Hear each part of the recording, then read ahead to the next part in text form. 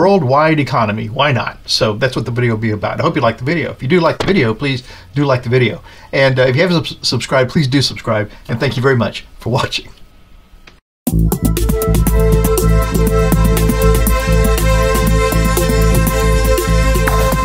Hey, I'm Mark, and this is my journey through tarot. Come on.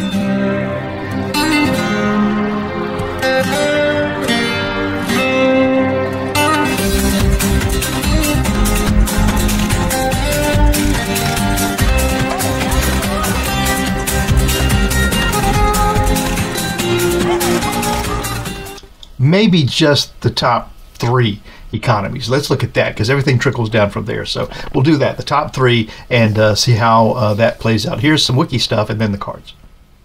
So the world economy, or the global economy, is the economy of all humans of the world. The global economic system, including all economic activities conducted within and between nations, including production, consumption, economic management, both in general, work in general, exchange of financial values, and trade of goods and services. It's common to limit questions of the world economy exclusively to human economic activity, and judged in monetary terms, even when any data or government cooperation makes establishing figures difficult. Typical examples of what might be difficult are illicit drugs, black market goods, but they're all still part of the world economy. Now, local currencies are typically translated to a single monetary unit. Worldwide economic activity may be expressed in terms of real United States dollars or euros, but could be evaluated and expressed in many more different ways. So according to Madison, I don't know who Madison is, I should have looked that up, too late now, but according to Madison, until the middle of the 19th century, global output was dominated by China and India. Waves of industrial revolution in Western Europe and in Northern America shifted the shares to the Western hemisphere. And then as of 2022, the following 18 countries or collectives have reached an economy of at least US dollars 2 trillion by GDP in nominal terms. And those would be Brazil, Canada, China, France, Germany, India, Indonesia, Italy, Japan, South Korea, Mexico, Russia, Saudi Arabia, Spain, Turkey, and the United Kingdom, and the United States, and the European Union. So the World Bank predicted that the global economy would decrease by 5.2% in 2020. Let's see what the cards can tell us. The global economy. So what's going to come of this question? You know, I choose these cards at random, and so I don't go through typically and try to decide on a specific deck for a specific question. I've come to a point to where I just kind of pick out some cards. Oh, I think I've got something upside down here. You know, I can't have that, so we're going to go back through it. But I just pick out some decks and then hope that when it comes time to do and I'm just flipping through the cards down here, hope that when the time comes for me to do the readings, that the cards are appropriate to that. Now, it's interesting that we're talking about the global economy. China is a global giant, and these Chinese cards happen to be the ones that turn up for this reading. Maybe there's not, oh yeah, right there. See, that lovers was inverted, which I don't care for inverted cards. And the reason being is I don't trust my intuition for the interpretation of the inverted cards. So I try to make sure that I'm giving you readings that I feel comfortable with my interpretations. And if, after all that diligence, the cards still come out as inverted, then I know that they really wanted to be read that way, and that's how I have to deal with them. But in this case, I had one inverted card, and we corrected that. And so now we'll see the global economy. So what can the cards tell us about the global economy? And it's very interesting, like I said, that at random, this Chinese tarot deck is the one that we come to. But first, before we do too much, let's have just a minute of meditation.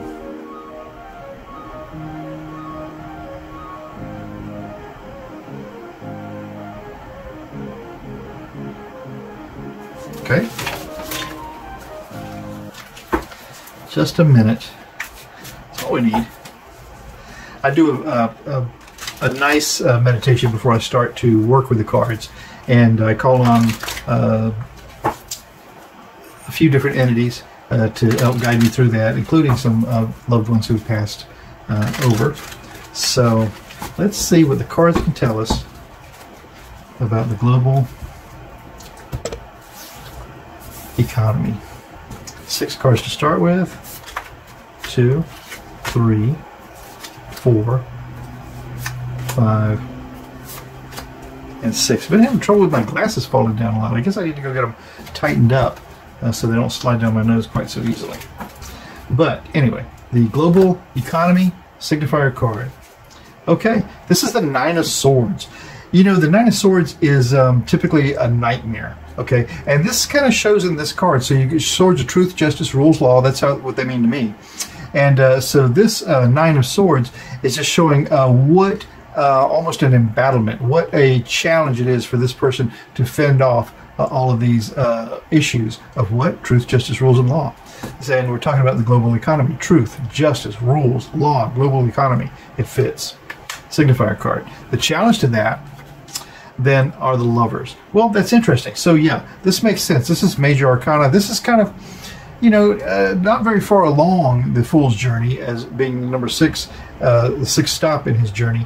But the Lovers tells us that, yeah, we need to find true partnerships that are meaningful to us, that are lasting to us. So the challenge to this nightmare of all this truth, justice, rules, and law is finding that true, perfect match that we all need.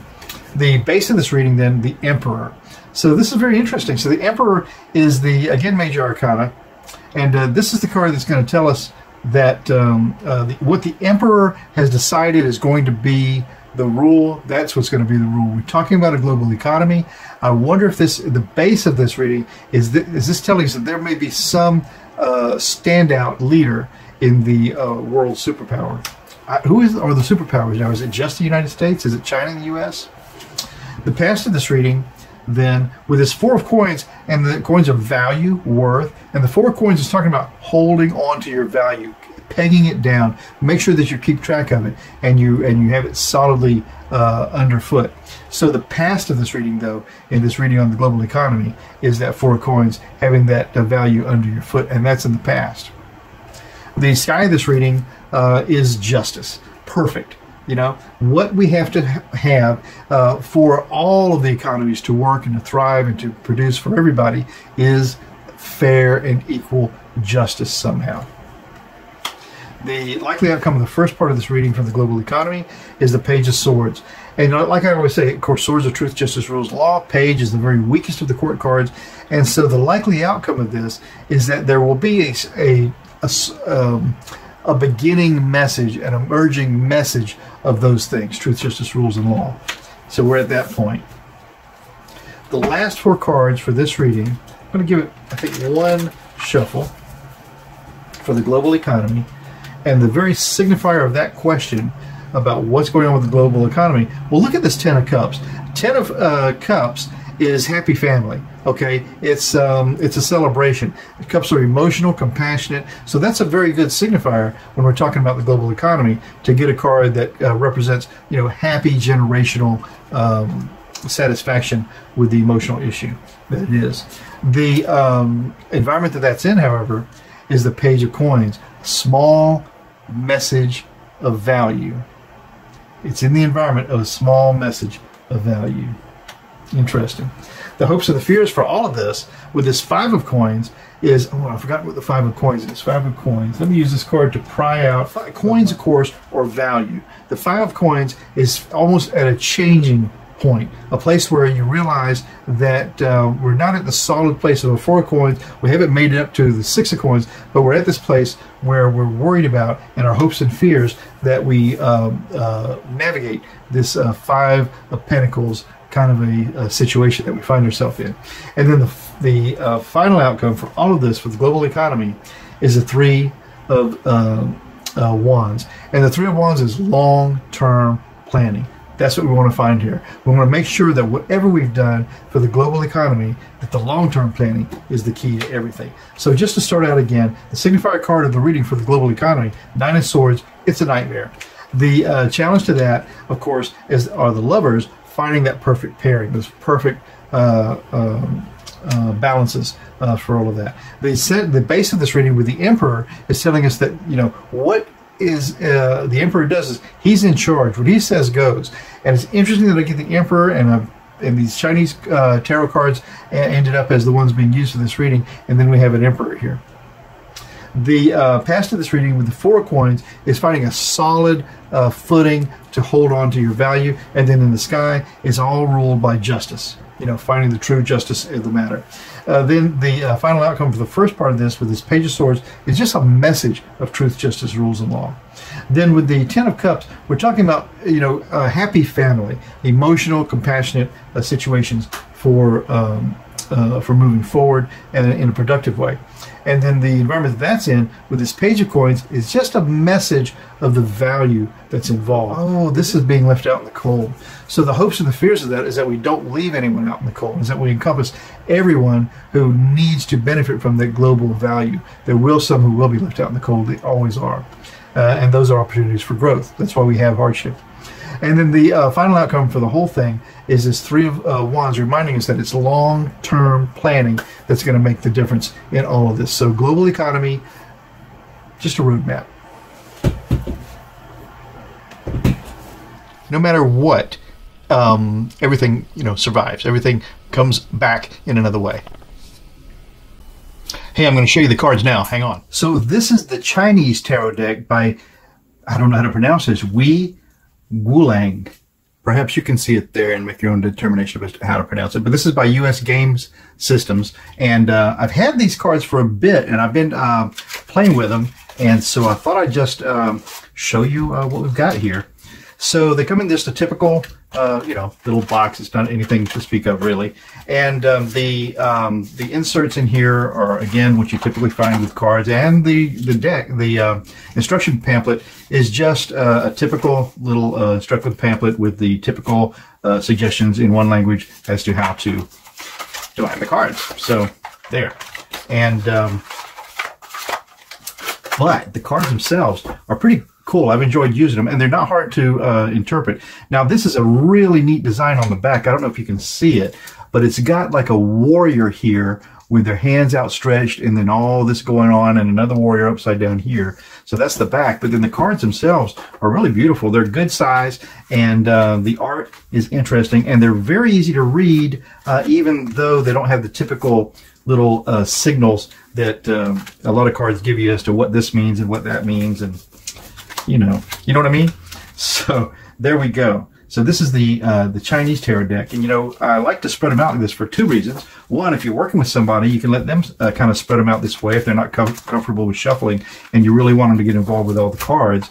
And 2, you know, when I was just looking at readers online, I always wondered, what does the rest of the deck look like besides what I got to see in just this short little presentation? So this is the Chinese tarot deck, and I like it.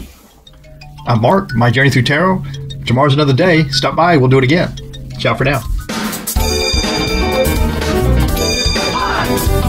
2, 3. You really make a big difference. Thank you.